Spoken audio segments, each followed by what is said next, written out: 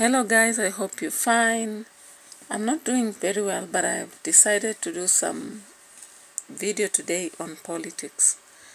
And the major aspect, of course, is the court hearing of GACHAGUA'S claim against the government for impeachment process.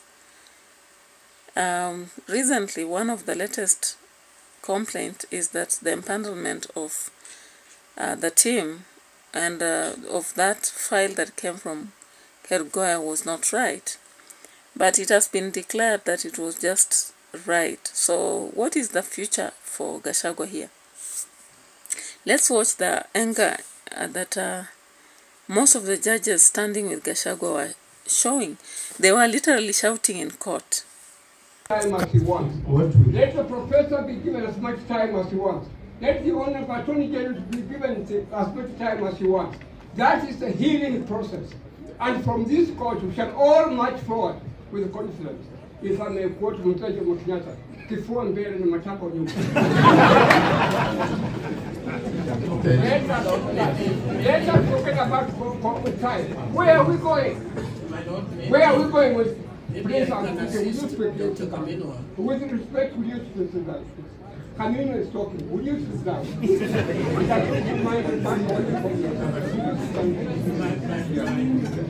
I am talking. I am not abroad. Under the rules of this court, senior counsel has preference, speaks first before any other person except the Attorney General. So if you would please sit down.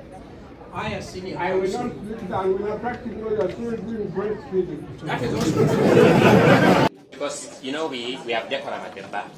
If you have a professor of law misbehaving at the bar, then tell that. I'm urging that you direct that the map will be drawn first, then we make progress. The taking of the court file 015 I was supposed to be killed through poisoning in the middle of the night was a gross irregularity. You saw that. What do you think? Comment. Apart from that, I just went back to the claims GACHAGUA had made from hospital, and I'm questioning myself, is this true? I want to when of Kenya that I don't feel Regarding, safe. for example, indicates that he's being for killed. The first time, Is it out of political death? Because 10 years is going to 30th be, of August, worthless. He will face a political death. So is that what you're saying? Now, I want you to look at Dorcas and see whether she really thinks it's a physical death or just a political death. And that's what I can read on her face. And at some point, she had to leave and cry away from this thing. We detected it. I was supposed to be killed through poisoning, and we were able to escape the scheme. I was supposed to be killed through poisoning on 3rd of September. Yeah, so you've seen that. I don't know what you think. Comment. Now, I was just thinking about this part where Rigathi said he did not know Ruto was that vicious. I don't know. Does it turn vicious when it's about him? Because while they were working together, Ruto has been vicious all through. Like, look at what happened to the young people who died, about 60, during the demonstration. And Ruto students said these were criminals. And when he went to BBC for an interview, he still said the same sentiment, regardless of having pulled down a bit after the demonstrations. So does he mean he doesn't know? Now, how true are the claims that they want him dead? I don't know whether they would really want to kill him if politically they've already finished him. So how would it be practical that they would want to kill him? Yeah. So I'm just referring to something that was said earlier and in relation to the Meru case. And let's watch this. They've tried to kill us before. They have now tried to get us out of office.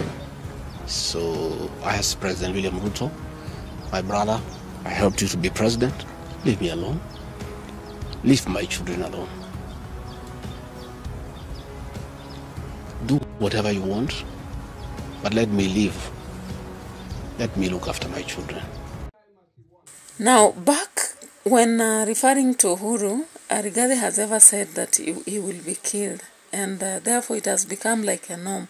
So nikiwa hapa Nyeri, usiue sisi vile baba yako aliua JM Kariuki.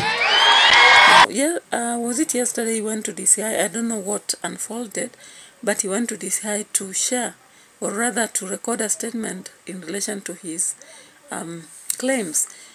Do you think this is he's just messing up himself when he should just be going home and focusing maybe on economic growth, because politically he's done? Now, some people are prospecting that he may return to office until 2027. How true is this? So let's keep watch.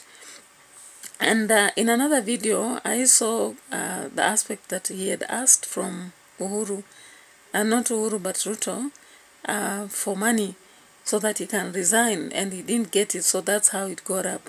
But as for him, he's saying the impeachment came after 2 attempts of killing him.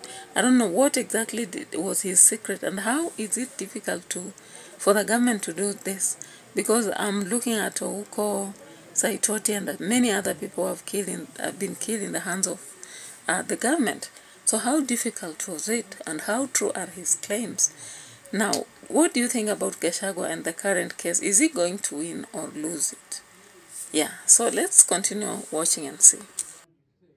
Media and bloggers, you can never know what is true. There are people who are circulating videos about Koome, and I'm not sure whether this video applies to current or it was during another time. So just comment if you think it's authentic or it's something that is just circulating, and if this is true, where is justice, or rather the constitution, going in this country?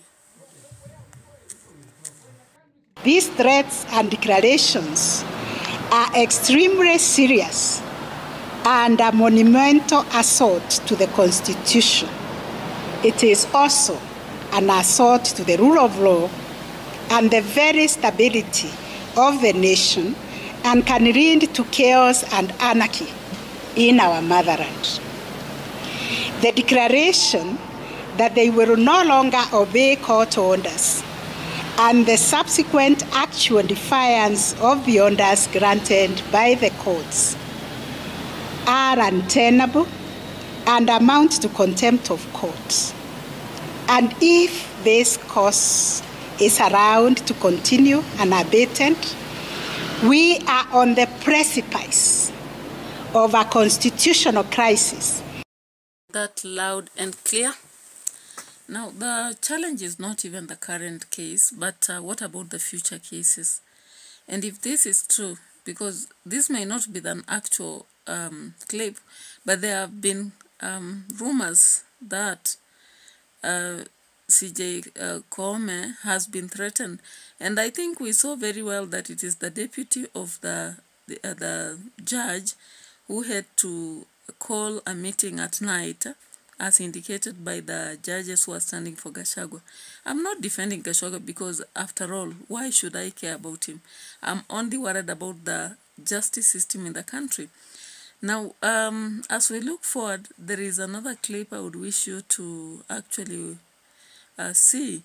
And here we have Kasmuel. Many of you unsubscribed to his channel, and he was sharing something saying that Gachagua deserves what he met. What do you think about this? Does he deserve what he met? So let's see. And as we end this, we have future videos. Continue viewing. Rigathi Gachagua, the politician, deserves everything that's happening to him. The former deputy president of Kenya deserves everything that's happening to him as a politician. I don't know him as a father, I don't know him as a husband, I cannot speak to those aspects of his life, but as a politician, the man that he's presented to us, he deserves everything and more. He's a horrible politician. He's driven hate, said nothing when youth were being killed. If anything, if you think about last year, the things that he said about Raila Odinga and the protesters who joined him, the things that he's been saying as a politician, brother, you deserve everything. And I don't have an iota, not a little ounce, not the tiniest bit of sympathy towards your political woes. You deserve it. If anything, we were hoping that both of you would go, but now that we have you, I accept.